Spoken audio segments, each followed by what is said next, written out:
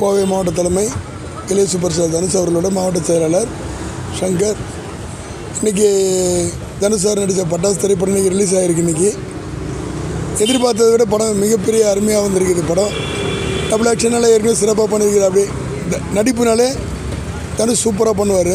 இன்றைக்கி பட்டாசு திரைப்படம் வந்து மிகப்பெரிய அளவில் எதிர்பார்த்ததை விட செம்மையாக இருக்குது. படம் வந்து நடிப்பு வந்து மிகப்பெரிய அருமையாக இருக்குது.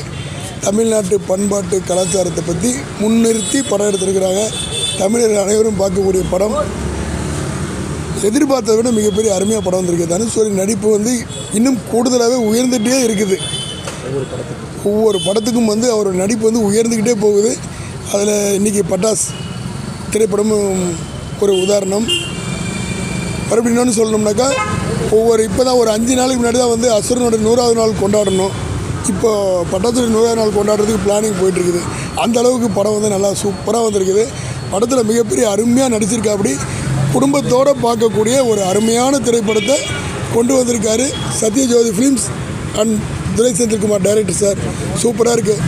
3 பேர் காம்போ, தனுஷ் காம்போ சேர்த்து சூப்பராக இருக்குது. செம்மையாக இருக்குது படம். எல்லோரும் பார்க்கலாம். அருமையாக இருக்குது.